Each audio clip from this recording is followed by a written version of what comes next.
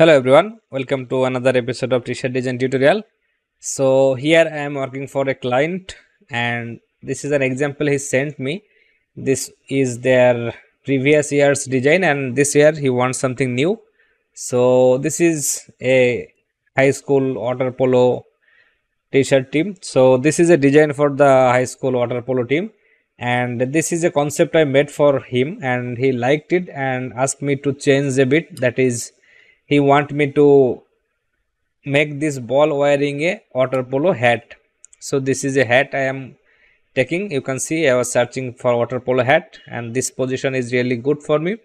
I find that interesting and here I will make it look like this ball is wearing that hat, kind of like this. So I'll just reduce the opacity a little bit here. So this is how I am going to draw this, and just to help you understand, I will draw it like so. This area is going to be on top of my ball, as you can see, like this, and this part is going to be visible because this is in front of the hat, and this part of the hat, like this background part, this is not going to be visible. So anyway, I am just going to make this illustration here very quick. I am going to select these two and I am going to lock it so that they don't move from their place. And for making a drawing like this, we can simply use our pen tool, we can use our brush tool, whatever you are good with. So I am going to use my brush tool for this one, and this is going to be a little drawing tips for you too. So I am making an art brush with this ellipse. I can simply use my graphic tablet here, or I have a very expensive pen display, I can use that, but that is not going to help you guys. So I am going to make it so that anyone can do this. So first of all, I need to make these areas here. So I'm going to just draw some random lines. So this is black, let's make it okay. So as you can see, I cannot change the color of my brush because when making this brush I made a mistake, which is I need to change this on colorize method to hue shift.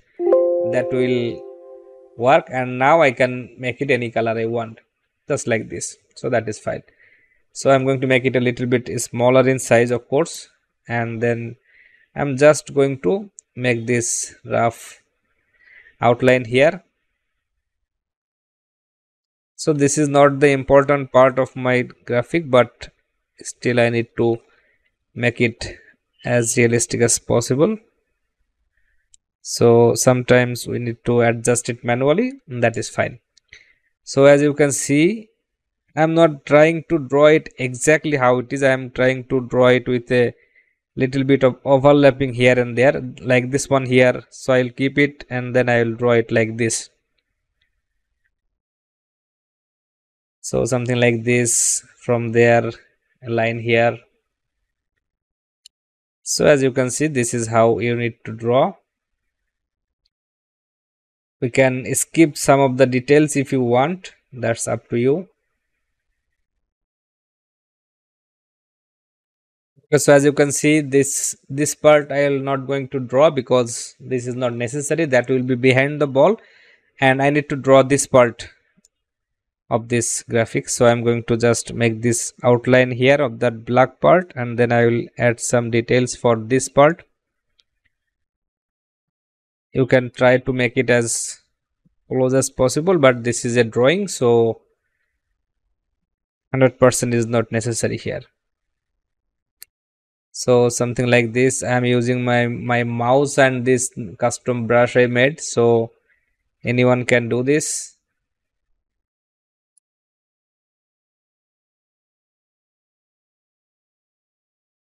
Also, if you are not comfortable with your brush tool, you can simply use pen tool. That is going to be more accurate than drawing like with this brush like this. But with a brush like this, it is going to take a lot of, it is going to save a lot of time, because this is really easy to draw like this compared to the pen tool and other styles.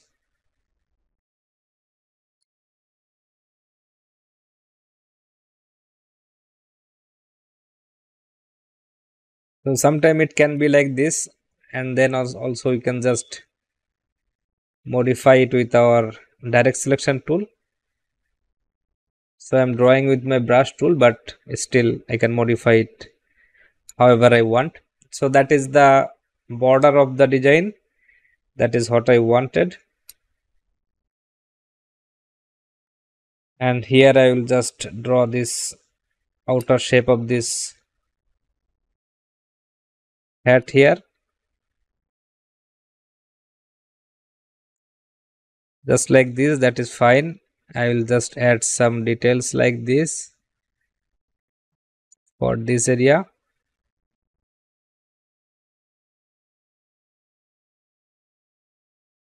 just like that. If you want, you can add some details from this part too, so that is good. Okay, so as you can see, this is how it is going to look right now, and this is my overall drawing of the hat. I don't need this inner part of the design, so that is good. And for this ball here, okay, let's try to complete this design now. So as you can see, this is how it is going to look. But as you can see in this drawing, I have a ball and this drawing I made, but they are in two different art styles, which is this ball is in flat color without any strokes, and this one is in stroke color. So I need to fix that, and for fixing that I'm going to select this brush, this ball. I'm going to make an offset path of it, but that is going to be really smaller, just maybe as small as these strokes are. Then I'm going to click OK. Then I'm going to merge unite.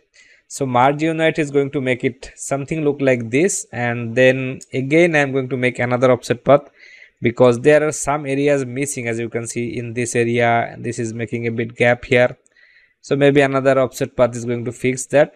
So something like this, that is fine. So I'm going to cut it. I'm going to select this original one. Okay, so I'm going to change the color of it just like this. I'm going to paste that in the background. So as you can see, now I have two shape. One is this ball and one is this offset path. So I'm going to make it black. Then I'm going to press Ctrl F to paste it in the front. Now I'm going to select everything and then I'm going to make it trim. So trim will trim out everything from here. I'm going to ungroup this group, then select this one and go to select same fill color. That will select everything in that color. Now just cut this one. So as you can see, now I have a ball in that outline or a stroke style. So to match with that, maybe I can simply select my this group and I can increase the stroke size. That will match with the strokes of my ball. So this is how it is looking right now. Don't worry about it. So I'm going to change the color so that you can see. I'm going to expand everything from here. So there are no more strokes, they are fill colors right now. So this is how it is looking. That is completely fine. I'm going to select this ball here, open transparency, make sure your color is 100% black, and with a black color I'm going to just take my pencil tool to draw some areas, draw some shapes like this. The areas I don't want to be visible, I will just draw a shape on top of them. So I want these parts of the ball to become invisible, so I am drawing these shapes here, and anything we draw in black inside transparency makes them invisible. So we are not erasing these parts, we are just hiding them. So by any chance, if you don't like it or if it needs any kind of changes, I can come back here and do that. So as you can see, this is how it is looking. So it is looking like that ball is wearing this hat or whatever it is. So this is how it is going to be.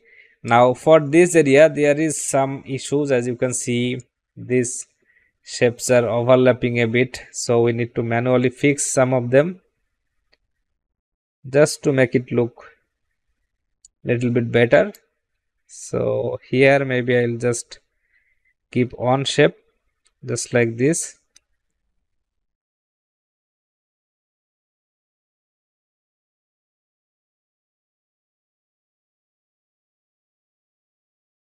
If necessary, we can draw some extra shapes to fill those areas. And yeah, that is good. So I'm going to select this one, and here I'm going to take my live paint bucket tool or press K on your keyboard. K will activate this live paint bucket tool, and with live paint bucket tool, if I press Alt, it will become eyedropper. I can click on any color and that color will be sampled. So I'm going to fill this area with that color. So maybe a bit dark color for this shade here, because that is how this was originally.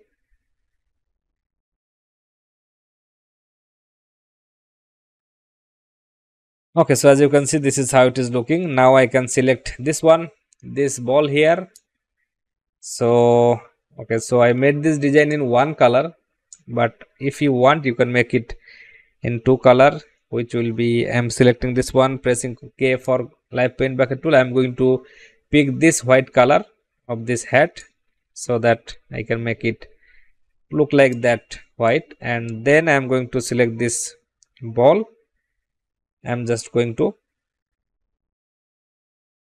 okay, so Control C, Control B to, okay, let's not use that. I'm going to use this one and this one, align them in the exactly center position. So this is how it is going to look, but this one should be in the background. So selecting this one, press Ctrl B. So as you can see, this is working, but the part we made, we hide with the transparency, that is now visible. So for fixing that, I'm going to select this one, cut it, and now I need to go inside this group. And here if I press Ctrl B, okay, so this is a solid shape. Okay, let's try a different way. I'm going to select this one, press Ctrl B. This is how it is looking. Don't worry, I'm going to select this black shape, and from the transparency panel I will select all and cut it. Here I am going to just select this one and this one, the black part of the ball and the yellow part, group it. Now open transparency and press Ctrl F. So that will hide everything of that ball like this. So I'm going to select this shape. I'm going to expand it because we applied live paint bucket tool effect on that. Inside this group, we can simply just take our pencil tool to create some random lines like this to indicate some kind of shadows on this side of this helmet. Maybe one from here too, just like this, so that it looks a little bit dramatic. So as you can see, this is how it is looking. I am going to make it a group right now. So this is how it is going to be. I am going to change this design example here. So I will put my text like this, maybe a bit upper position, that is fine. So I need to place the text in right order. So I am taking a ruler here, and with this help of this ruler I am going to place these two lines here that will place the text in the center position. Just it will look like this. And then this water polo, I want to place this text here. So let's place everything on top of this in the center position here. So this part of this hat is not really necessary, so you can overlap that with the important text, which is our this text, this water polo text. So I am going to create a offset path a bit bigger in size, then unite, cut it, select this one, press Ctrl B. So I am taking this color for the background shade, and here I will select this one, this black shape you can see here, Ctrl C, Ctrl B again, and then I will move it like this. So here I will need to select this one and this one, not the yellow shape, and I will apply the blend effect on it. It is going to blend it with another step. If I double click on this blend tool, this dialog box will open. Now I am going to select a specified steps here. So now I have one step between these two shapes. So if I increase it, that is going to smoothly blend it and make it look like it is one shape. Now click OK. Blend is also an effect, so you need to expand it just like this. And as you can see, there are tons of shapes to make this smooth blend here, but don't worry, just unite them. So that will become one single shape, as you can see. So this is the effect I wanted to create here, which is fine. I'm going to group it and then I will just place it like this. That will give me this. Okay, so for this one, this lower part text is not necessary, so I'm going to create a black background for my this one and see how it is going to look. So as you can see, this is how it will look, but this effect is invisible right now. So to fix that, I am going to select this shape here, this black shape, and I will create offset path of it. I can simply choose this same color, Ctrl X, Ctrl B to make it look like this. So as you can see, this is how it is looking on a black background. This is how it is going to look. So I hope this was helpful for you. Also for this one, this shape here, if we want, I can change the slanted style of this text, which is from this share option. And as you can see, if I tweak these numbers here, I can fix that. So it is going to be 10 degree to make it straight looking. So this is how it is looking. If we want, we can use a little bit extra detail here.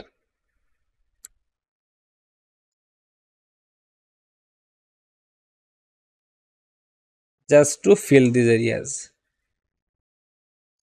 Now I'm going to select this one. I'll make it align to the center. So I hope it was helpful, guys. Let me know if you have any questions. So this is how you can work for Fiverr clients. So thank you very much, guys. See you in the next video. Have a great time.